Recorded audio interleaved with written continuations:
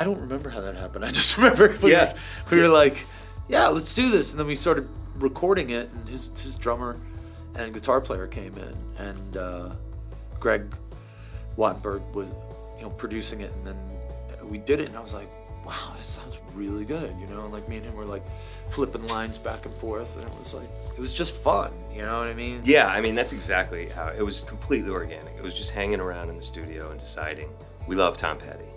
Okay. Yeah. We love making songs. I mean, this is a guy who loves every part of making, writing, sounds, knows about the engineering of records. So a lot of that conversation happens in the studio. When you start talking about things you like, and then the engineer who came in and engineered the session, we were more interested in that, and I'm interested in hearing them talk technique and all these things. So it was really just being in the studio every day for a year or two and just making stuff. That's what we both love to do.